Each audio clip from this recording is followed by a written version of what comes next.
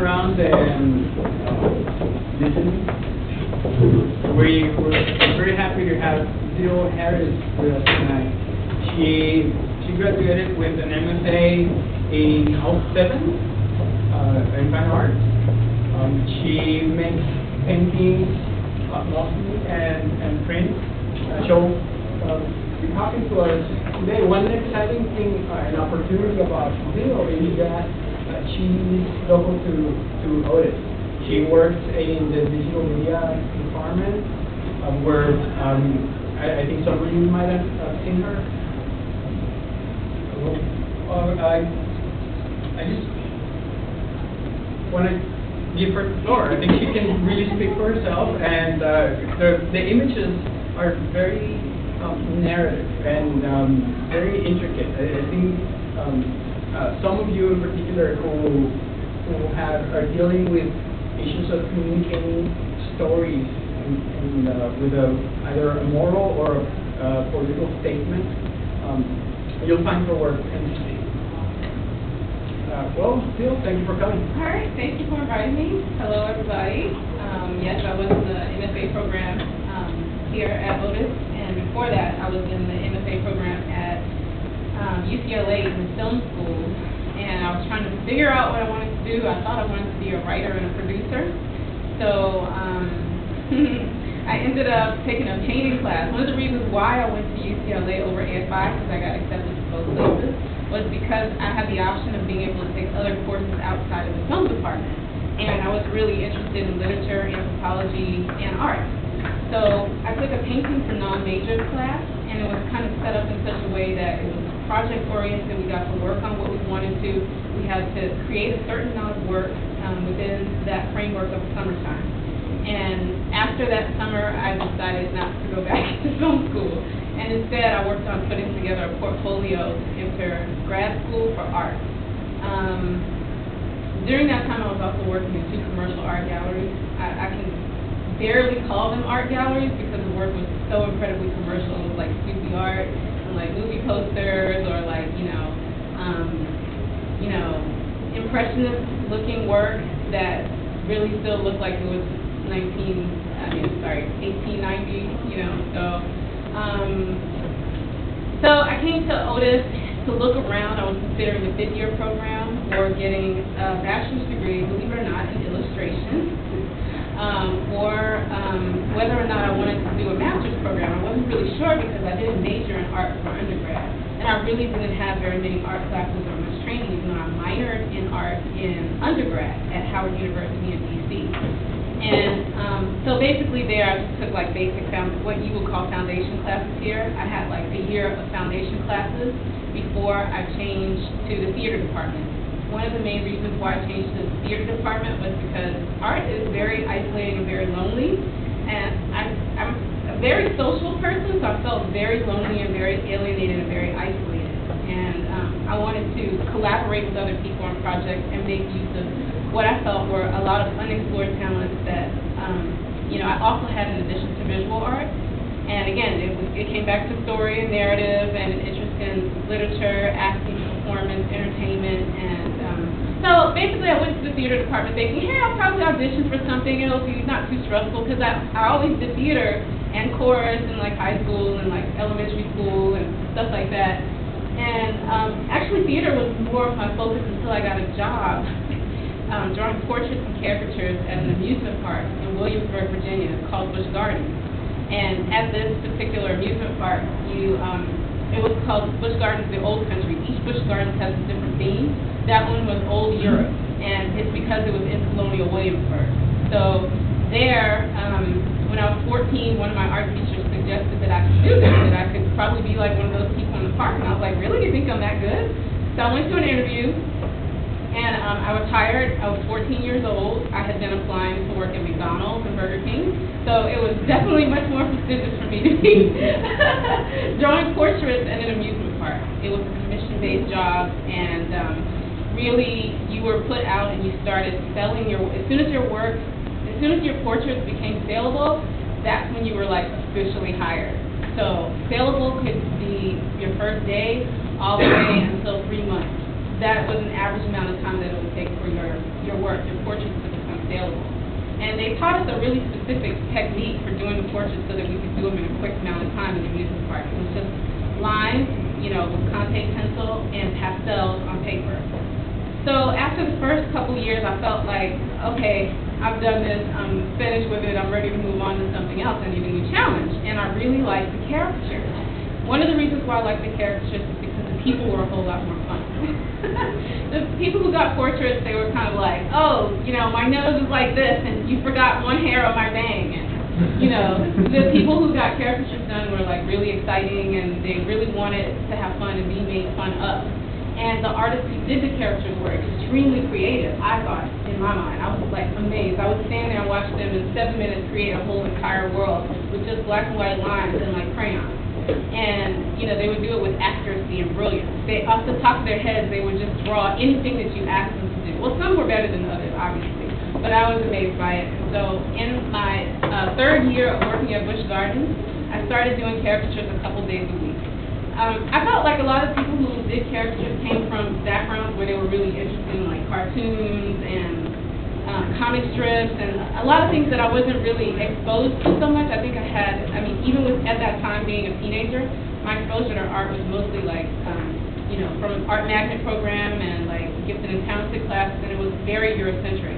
So it was very much focused on fine art, Eurocentric art, as opposed to that type of visual imagery. So being African American also from the South, I saw images of popular black art, and I really don't think I thought much about it at that time until I got to Howard University, which is an African American, historically black college and university in D.C. And there I took a Blacks in the Arts class and other arts classes that really wanted to expose students to the history of African Americans making art, which most of us had not been exposed to, even though we're black and even though we were artists. We saw images of everyone else's artwork sometimes instead of our own, at least the historical works, as opposed to like popular black art that you would buy at like limited edition, open edition posters and that kind of thing on the street or at the mall or at the flea market. So after the amusement park and coming to Howard and then going into the theater department, once I arrived in the theater department, I thought, hey, I think I want to do makeup art. So I felt like that is just like the perfect combination of the visual art stuff and like my desire to collaborate and be around other people. And I was like, okay, I'm going to do prosthetics and like makeup for like Star Trek. That was like my dream job. So I started going out and working in different aspects of the entertainment industry. And in DC, that was doing, that was like news, it was theater, there was opera at the Kennedy Center. There was a little bit of filmmaking, but really not. It was like student projects and small things like that.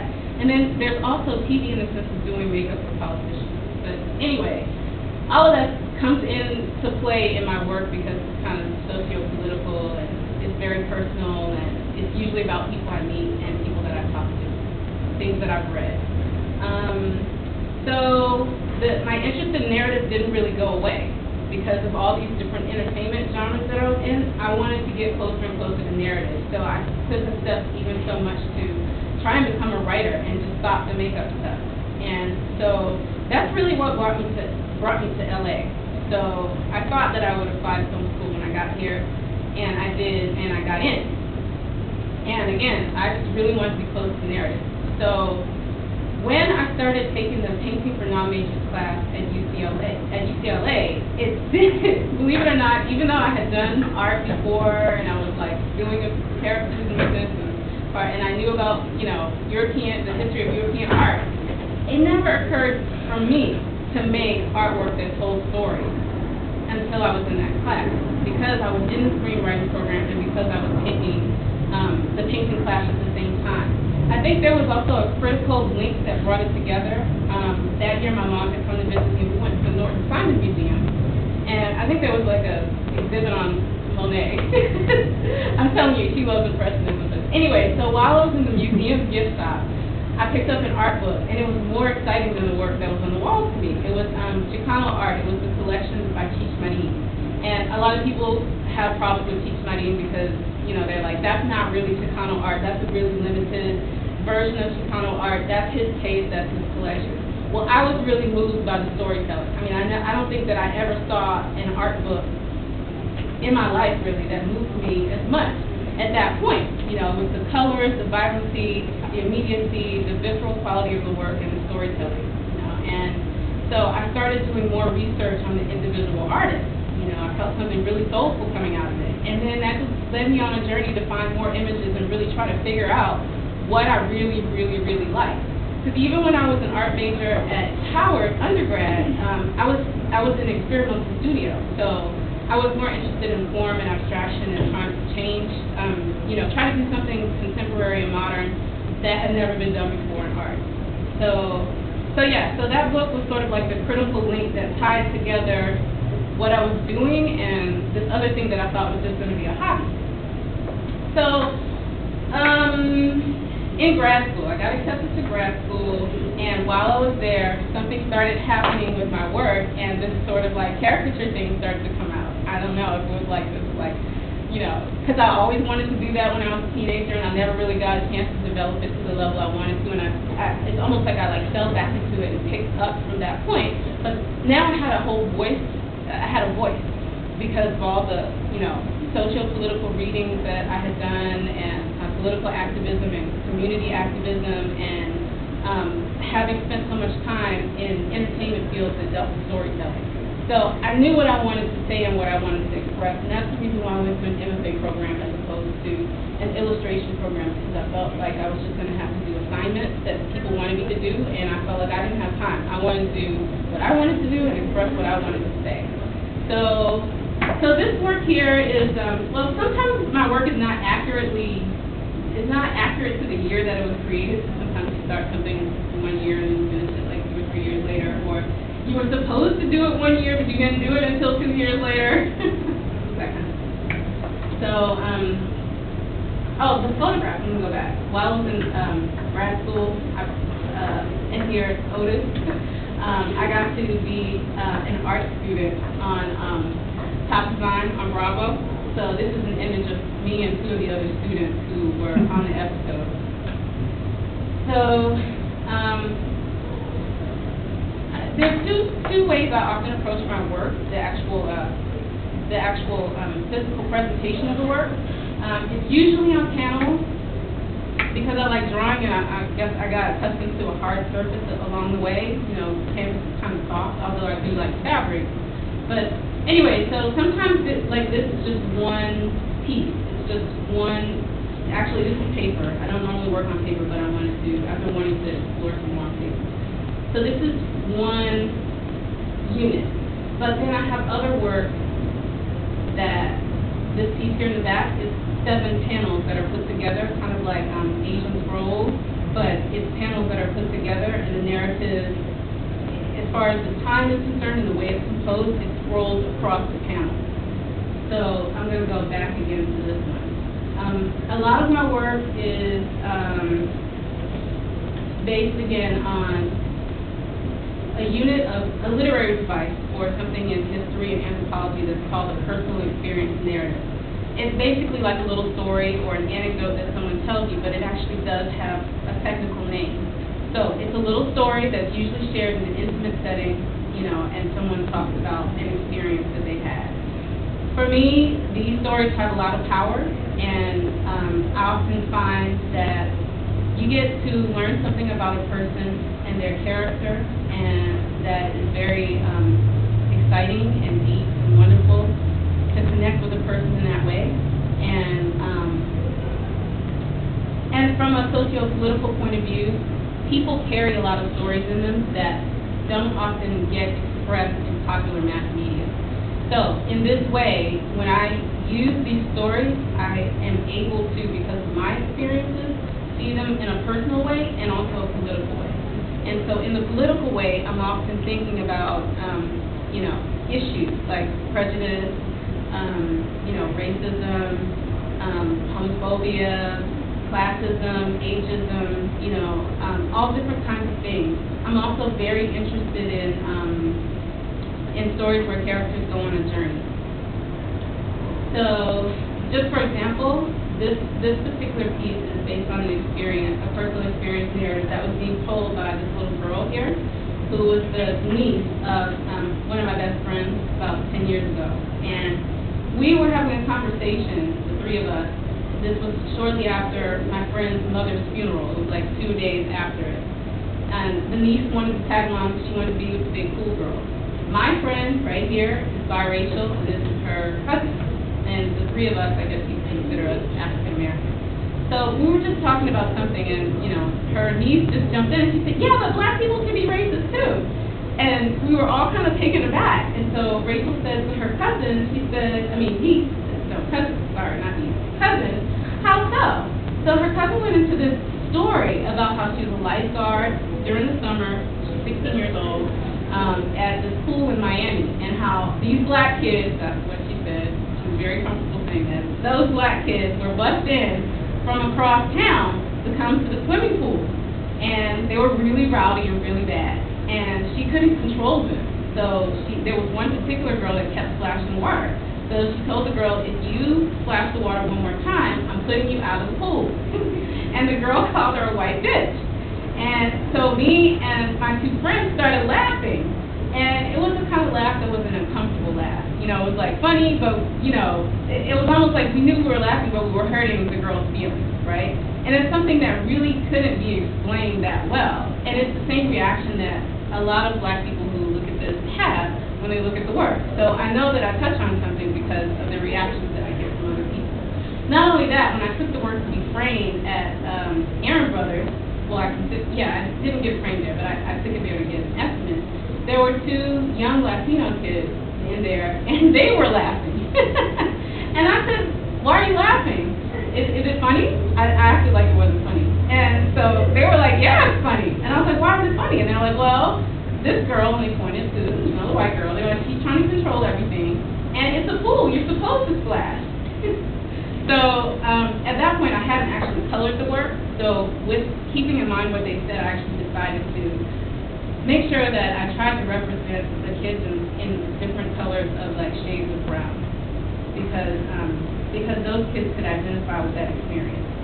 So I actually have a narrative on my blog about this particular piece. I don't do narratives on all of it because it's really time consuming, but it's like a little, probably like a 750 word essay about this particular piece.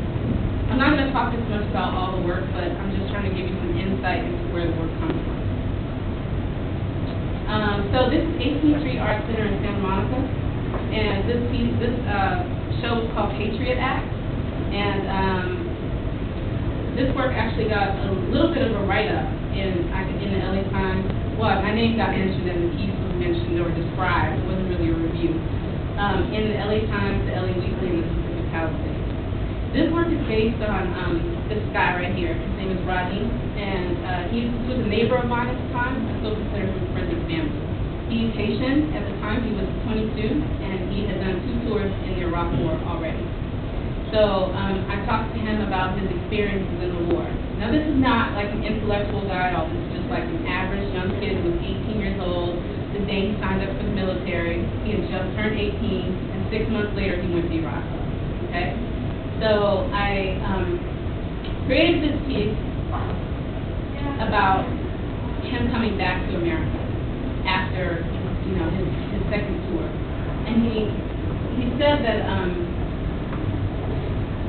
there's usually a parade when the soldiers come back, and he really didn't want the fanfare.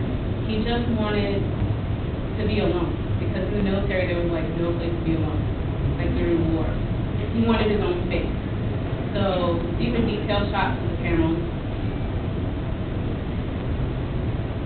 So really this is the soldier's story, and I wanted to deal with the feelings that he probably felt when he came back from the war about being in America again, and having to find his place in society after what he went through. In many ancient cultures, when a warrior comes back from war, there are rituals to cleanse their spirit of what they took on during war. But we don't really have something formal like that in our society. And my dad was in Vietnam for 9 years, and he's still messed up. So I consider this to be a piece that really talks about that experience of soldiers coming back from war. So in this piece, Rodney goes to, in the real story, he goes to a hotel to get a room. And even though he has money, he can't get a room because he doesn't have a credit card. He doesn't have a credit card because he was 18 years old the day he signed up for the military and went to Iraq and was there for 2 tours. So he never had an opportunity to get a credit card. They couldn't give him a room, even in his military uniform with his bag. So that's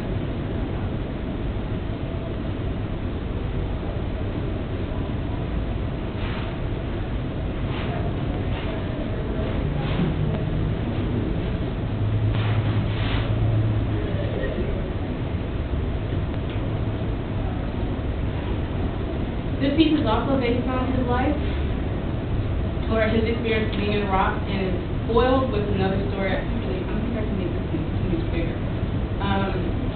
That's one of the things about making work that's an odd shape and not really in the standard photo size. It's really hard sometimes to deal with that when it's print and putting it online and things like that. So you really have to experience the work. I know a lot of people say that, but you really do. You need to experience the work like close up and first hand to get the full experience of the expansiveness of the narrative and how time is being expanded or compressed. So here in this top portion of the piece, I know it's not easy to see. Rodney is standing here talking to a group of Iraqis, and there are other soldiers that are cutting down the palm trees. There's a UN truck right here, and Shakana is in the background. In this part, there's a tent, and the soldiers are in the tent, and Rodney's walking out of the tent. And here, there's a silhouette. If you can see it, there's a silhouette of kind of a naked man in a Christ-like position, kind of like a ghost, kind of like a shadow that's looming over the men. And then here, this is Rodney coming out of the front of the tent. So it's 3 different spaces, but one narrative to me. So,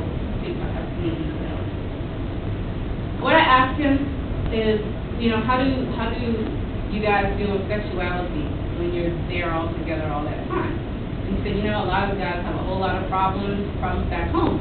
So he told me about Jody, this sort of like character that is responsible for everything that goes wrong. And it's like a running joke in the military. Figure that doesn't really have a look, but is present. If your girl cheats on you back home, Jody got her. If your cake fell on the floor, Jody knocked it out your hand. So I wanted to put that in there as this haunting idea that anything that goes wrong has to do with Jody. The trees being cut down comes from a book I was reading, written by Riverbend, girl blogger, who was an Iraqi woman who was blogging about the war from an Iraqi perspective. While living there, and it was taking place for like 3 or 4 years.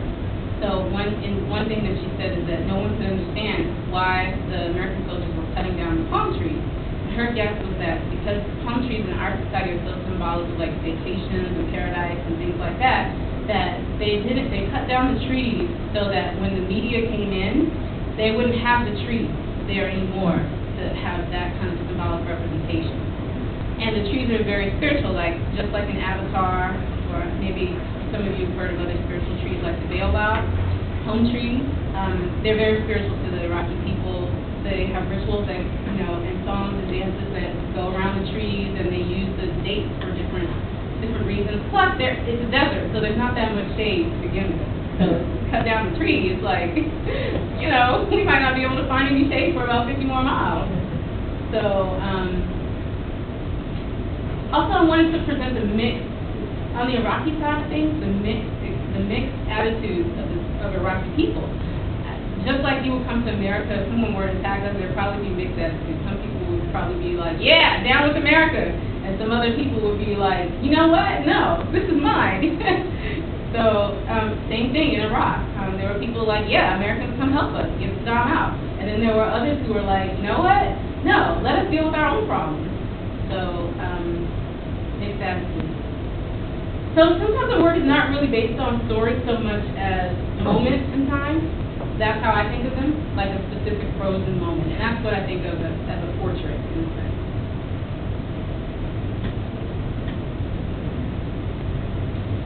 Current events. I like to do work about current events.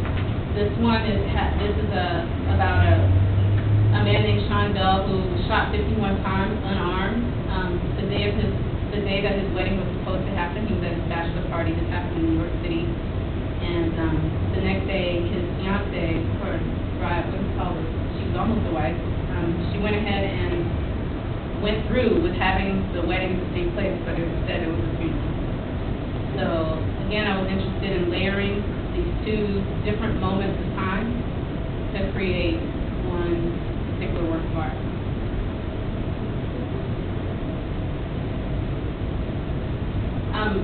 Experimenting with using text in the work and comic strips, and well, when I was in grad school, some of the students said, your work has a relationship to graphic novels. And I was like, how could it? I've never read one. So recently I've actually started reading some, and I'm like, oh, okay. It gives me ideas for, other elements and tools that I can use to tell stories. So I do look at them now to get ideas. And actually, a few of them I've actually enjoyed. They tend to be women's stories, and they tend to be not very traditional. They tend to be autobiographical also.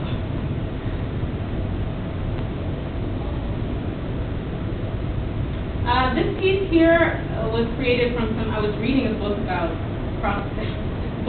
menstruation. It was a cross-cultural anthropological study on menstruation in different societies. And I was telling Lorenzo about this earlier, that all of my work is not necessarily based on personal experience narrative. And also, my work tends to be pretty literal as opposed to poetic. This particular work is, I think, more poetic than most of my work. And what happened here is that I was reading about a ritual that happens in Australian Aboriginal society, where the patron, or the man that the young woman is betrothed to, will come and rub her breast in a very ritual, public kind of way at certain times. It's supposed to bring about fertility in the girl and help her become a woman. And the breasts aren't really thought of as sexual or sexual objects so much as the way they are in America. This was all very, very difficult for me to comprehend, even to the point where this man who's like her patron, and his sisters even, are considered the fathers of this girl until they get married. They have a very different idea of kinship than what we have here in the West. So I wanted to make a painting out of that, but I didn't want to exoticize the culture because it wasn't something I was directly familiar with. So I tried to relate it back to things that made sense to me or came out of my experience, like ancient Egyptian history and fertility rites and courtship and love and uncertainty and things like that. Coming into womanhood. Oh, it's called Kai's Classic Board in Deep Space Nine, by the way. I did say I always wanted to have a job in Star Trek, so I'm a Trekkie. Sometimes work is just funny and silly and a little edgy. So I fall between different places with the work. Sometimes it's kind of more popular art, sometimes it's more like fine art, sometimes it's just not really easy to define. Yeah.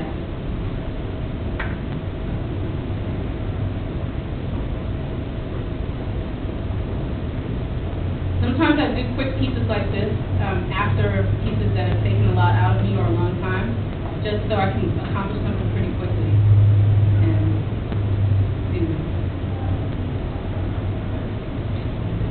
That's a sketch for the actual thing.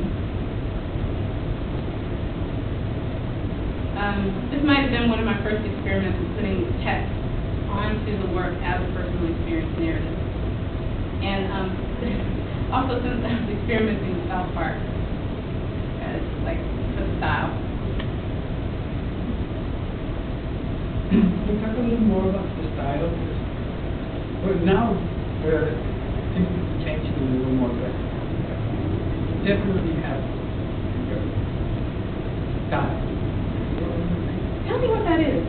Well, professionally, they have, because you're referencing styles. And so when you're referencing styles, it means that you're aware of the treatment. How do you use how do you sample different traditions?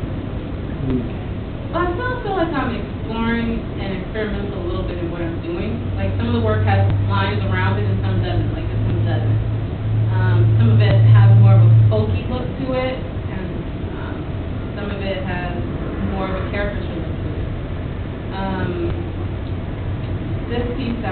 created from a narrative that I encountered or was told to me while I was in New Orleans after Katrina.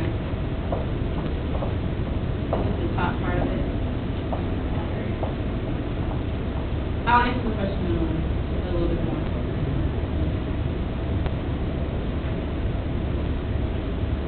Same picture, it's different detail? Yes. So this is my MFA grad school hanging.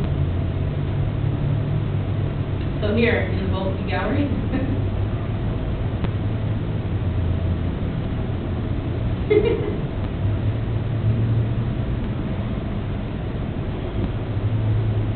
This piece I consider to be a spiral or a circular narrative because this story was recounted to me by someone else, and it was a friend of ours in college. Apparently, she came from a very large family in Guyana, South America, and she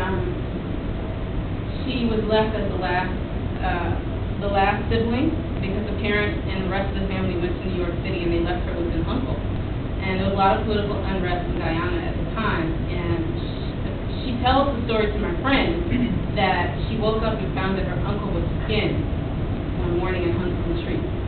So she walked through the forest for days, and then she was found and actually reunited with her family in New York City. So I wanted to present a tropical forest and this idea of a family going one direction and her trying to go another, but then this boat here, kind of like this boat, being the boat that was going to take her to safety. So, I think about the story, and I try to figure out an efficient way to tell the story. That piece also has a very scroll-like situation. Yes, Yeah, it's 4 panels put together. And that's it, right, in the back of it? Yes, yes. So I put that picture there so you can also get a sense of scale. This is another artist named Brenna Young. Katrina. This I put together from different photographs. It's not really, it is a narrative painting in the sense of, technical definition of narrative, but it's not a story to me. It's just, it's a painter's collage to me. That's really what it is. Because I took different photographs and I put this together to make a representation about the torn tree that had a wreath on it, which meant that someone had passed away at that location.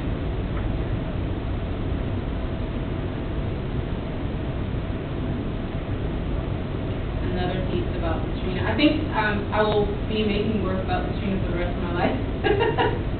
Not all at one time, but every once in a while, because it really affected me very, very, very deeply. I don't think there was any point of time in my life that I could really maybe identify so much with the struggles of the 1960s and the civil rights movement as Hurricane Katrina happened. It happened right when I started grad school too, so it really had an impact on my way of moving through the world and how I felt emotionally. I think that my work may have been different, and my experience in grad school would have been different if Obama had just been elected. Totally different. It was like 2 different time periods. 2 different, eras. This is also a Katrina piece. Look at the buses and soldiers behind the buses and police. And these are the people waiting to be saved. What's the size of this? This one is like 8 or 9 feet wide and about 4 feet tall. A song was actually an inspiration for this one. It's called I'm the Black Gold of the Sun, and it's on an album called Puerto Rican Soul. Puerto Rican is a word that describes Puerto Rican New Yorkers. And so I tried to put the people into, not just make them look as if they were suffering, but the sun, I wanted to think about the sun. And the sun is actually scientifically so hot that it's actually black. But what we see coming out of the sun is white light. So here, I've seen pictures of the sun. I don't know how they do this, but it's like black spots on the sun, and like orange and yellow and like white. So that's how come I did this. is also a Katrina piece. These are houses, shotgun houses, and Marie Laveau's tomb right here, and a graveyard.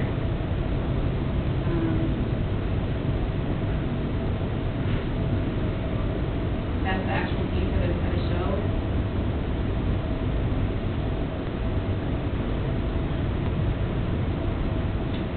That is the person who purchased Dee Dee's story, the little girl walking through the forest. She played the spiritual mother on Avatar. Yes, that's really good. I think, let me see in Baghdad Cafe. Yes. Yeah, I remember.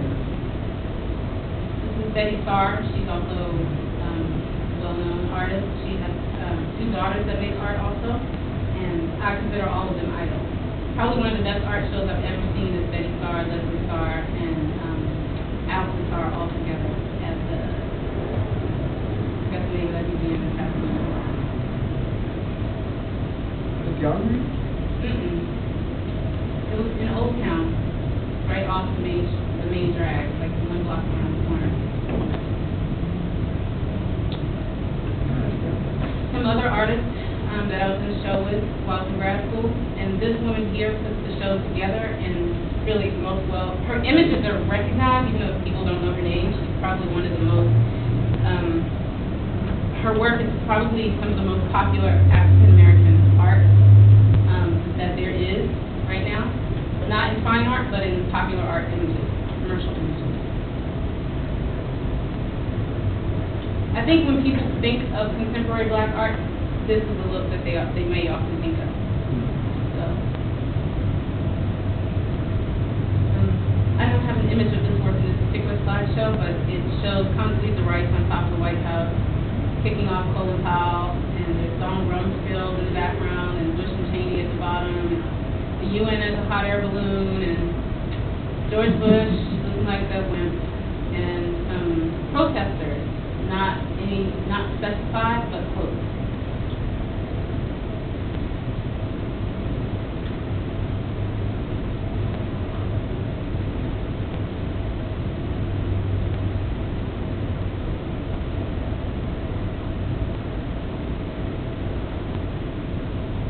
This piece is about homophobia. It's about a friend whose father took him out to whip him in public in the neighborhood because he thought he might be gay when he was like 10 years old.